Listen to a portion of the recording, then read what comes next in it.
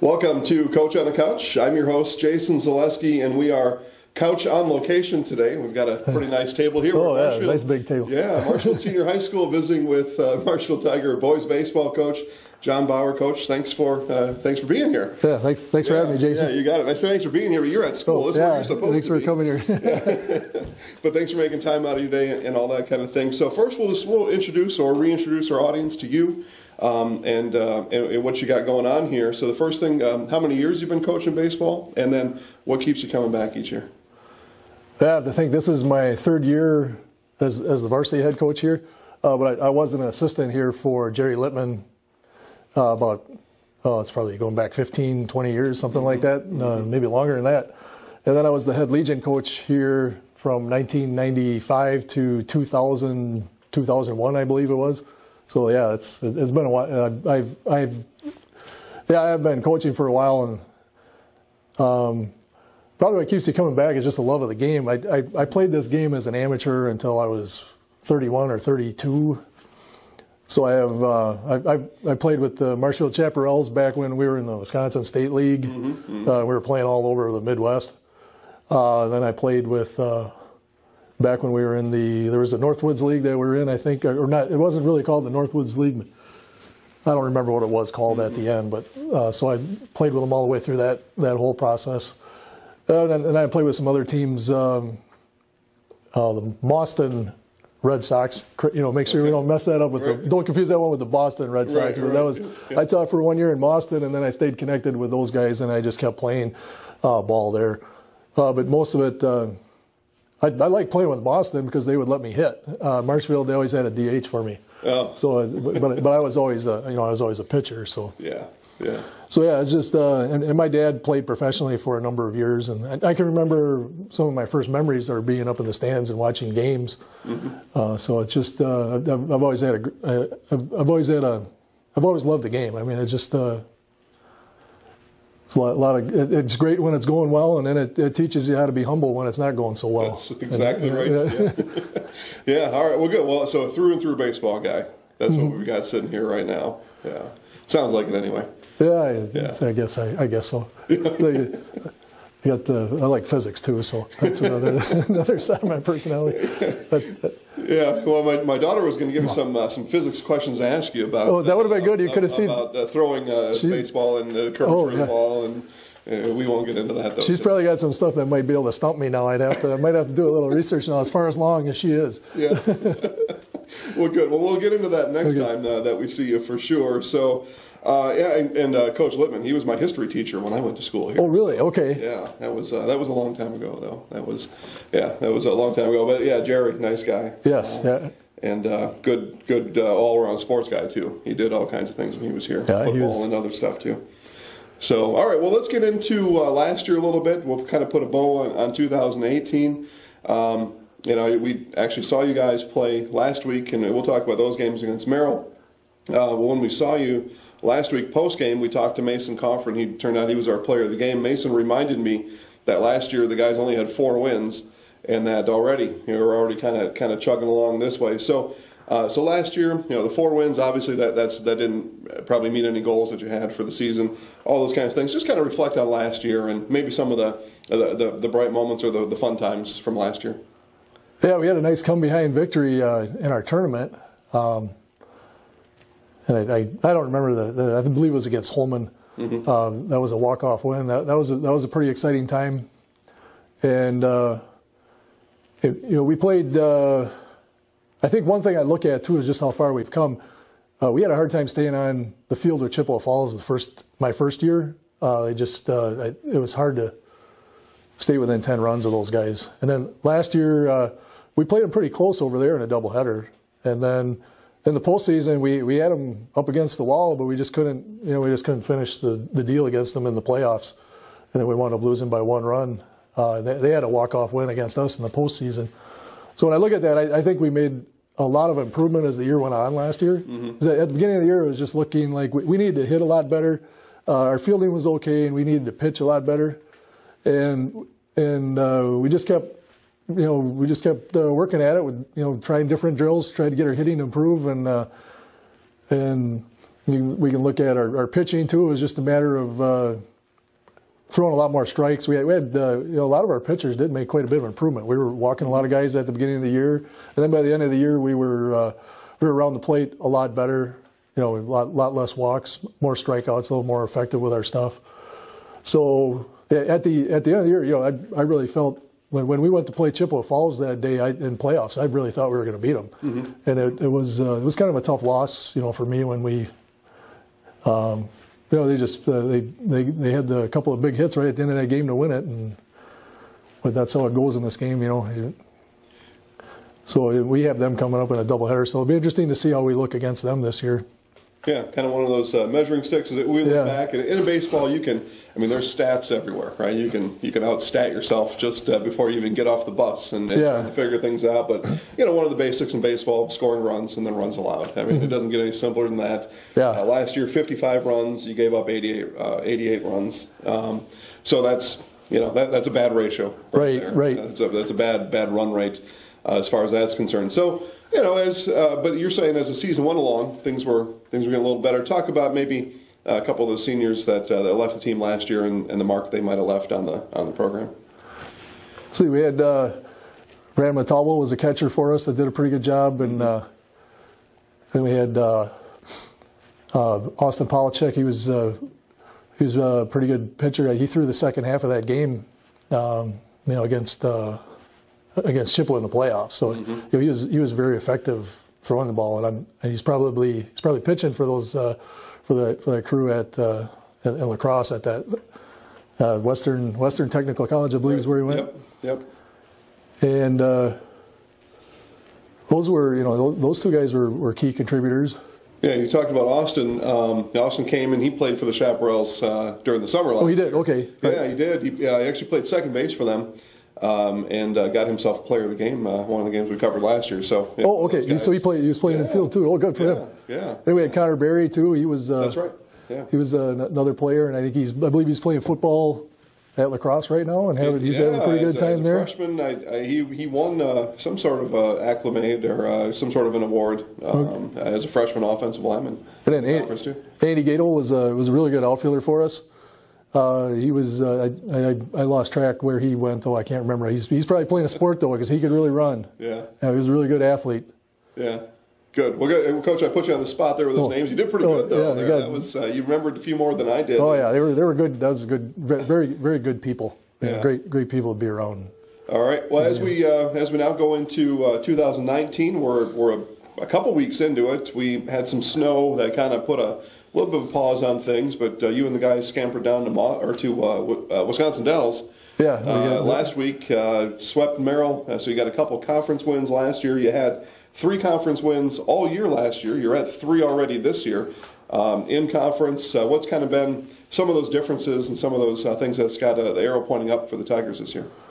I think the last 3 years, and I've looked back historically at what the conference winning teams look like, and typically you'll see a high batting average be in the high 2s or 300, and then you'll see very very effective pitching. Like the conference winner is either going to have the best pitching staff or one of the best hitting teams.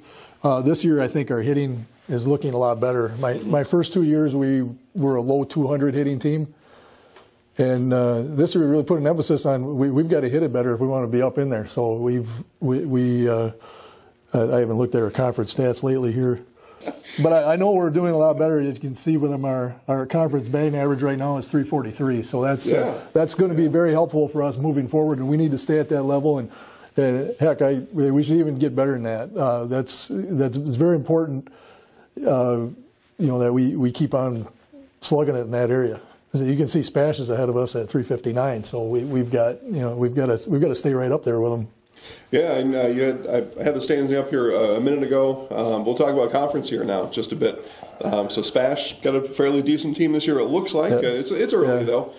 Wisconsin Rapids is going to be in the mix. They swept Medford over the weekend, non-conference game, but they've been doing some things. I think Spash and Rapids play here this week. Okay.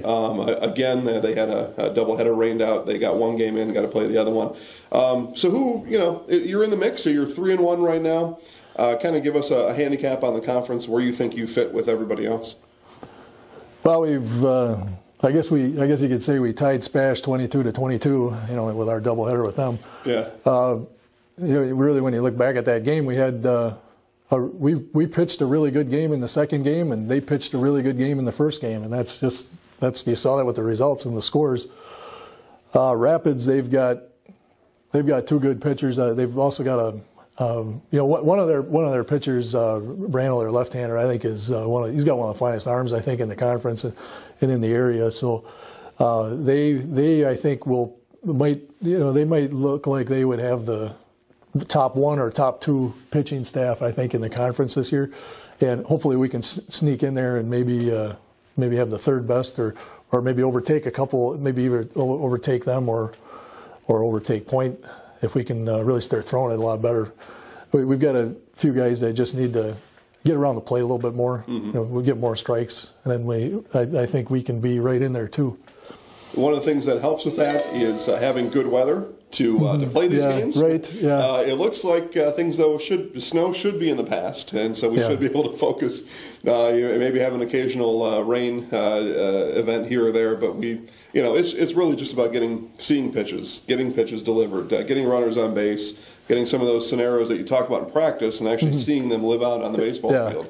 And that's really what you need to get done, and you need to have good fields and good weather to get that done too. Yeah, it's hard to believe we've got 11 games in the way this weather's been. Mm-hmm. So I think, I'm amazed we got 11 games in. I think the guys are, doing a great job too with what we have available. When we have practices and things like that too. Yeah, a lot of that's staying focused on the times that you do get postponed or you do have to wait and you make up those games later. Just staying focused on your craft while going to school at the same time, and that's a whole other trick, and we can talk about. Yeah, it's a busy time of year. Busy time of year for sure. Guys, you're watching Coach on the Couch. We are on location at Marshfield Senior High School visiting with Marshfield Tiger baseball head coach Jon Bauer. Coach, talk about the seniors now on the team, and again, we had a chance to go down and broadcast your game on Tuesday last week, so we got to kind of get refreshed with a couple of those guys. We've got our Zaleski Sports on Focus, Spring Sports magazine out and on locations around town and around central Wisconsin. We look in here, of course, Ryan Krieger inside, just one of those, I don't want to say I would put too much of a big head on Ryan, but he's one of those student athletes that comes through a school and really does some things, and he's one of those. But you've got all kinds of other guys on the team. Preston Wagner, I mentioned Mason Coffrin, and some of the other seniors that are on the team this year. What are the expectations you put on your group of seniors off the field and on the field? Well, the big thing is just to do the right thing. Let's work hard in practice. Let's show these younger guys how to work hard. The big thing too is to bring it when we're playing on the field. There's a lot that it's really. I hate to say it from a coaching standpoint, but it just seems like things are just kind of out of your hands. You can't swing the bat when the game is going on, and you can't throw the ball, and you can't catch the ball. And the big thing is just help each other out on the field, and let's take care of business when we get out there. That's probably the biggest expectation, and being a leader too, I think, is important. Where you help the young guys that we have in the program, be a mentor to them. Don't be somebody. Be somebody that they would look up to and go to for like advice or like help with questions. That's what we want. We don't want a situation where the younger guys are afraid to go talk to the older guys. We never want that here. So we always wanted where the young guys would see a good example of how to act from the older guys. Right, Coach, you've been around sports a long time. Like I do, that oftentimes what a team looks like at the beginning of the season. The good teams get better, and they change and they develop. Now, you mentioned those young guys. Who are maybe a couple of those guys that people should be on the lookout for to say, man, look at that guy. He was, like this at the beginning of the season. Now look at the work he's doing now. Yeah, I can almost kind of see that with. We had a couple of guys play well down south, but we had some guys that were really struggling, and there were some things that we had to work on, like just how their bat track is going through the zone, or how they are. There's an old saying with hitting: be short to the ball and long in the zone, and that's we had some guys that were not quite there yet. So So we've got some guys that are on the rise. We had some guys that really played well down there, like Ryan and Brant. They started off really hot down there, and Ben Gus has been consistent. Jacob Earl's been pretty consistent, and Isaiah Barrow's been pretty consistent, all the way through. They're kind of hovering around that the high 300 range. Mm-hmm. We had some Preston Wagner. He struggled down south, and then we just worked on a few things, and he came back, and he's been on fire lately. And Riley Bushak, he's been up and down just a little bit, and I think we're going to get him going pretty soon too. And Isaac Meverden too, he's starting to get it going too. He was hitting the ball pretty well against Merrill down there, and right. So that's good to see, because I've talked to a lot of alumni, and they've always said that we had a hard time beating this team because we only had 5 guys that could hit a ball. And if we can get where we've got 9 guys that can hit it, then that's really going to help us out a lot moving forward here. So yeah. So yeah, that's the big thing, is let's get everybody hitting, and then we can get after it. Good. All right. Well, sounds like a promising season, Coach. We're really looking forward to it. Live streams will be available at different times throughout the year. You can find that schedule on Focus.News and ZaleskiSportsShow.com. Just click Live Sports. Highlights on your favorite Zaleski Sports Facebook channel. We've got all kinds of things coming for you, Coach. This year, home games are played down at Hackman here in Marshfield when the field's ready. Yes, yeah. I think it'll be soon. It'll be soon. It'll be soon to be ready out there. So we're looking forward to that. Of course, go on and cheer on these Tigers. Get to the games. Be there in person. Always good to have a big crowd there at the game and have all the troops kind of standing and ready and everybody's ready to go. It'll be, and warm weather. I think the cold weather that we were playing in at the beginning, I think that's behind us, so that's going to be great. I'm looking forward to. Yeah, I'm just looking forward to everything going forward here. Good. That's fun to watch us hit the way we're playing now, and if we just got a few things we just got to keep trying to get better. It's a race to see who's the best at the end, and that's what we just got to keep working at, to try and be that team at the end here. So. Yeah. Well, good. Well, Coach, thanks for having us here. We're looking forward to the season. Anything else? Anything we left out? I can't think of anything. So. Yeah, okay. Good. All right, guys. Coach Bauer. I'm Jason Zaleski. You've been watching Coach on the Couch. We'll continue our spring sports series, Coach on the Couch, with more episodes coming up after this one. We'll see you next time.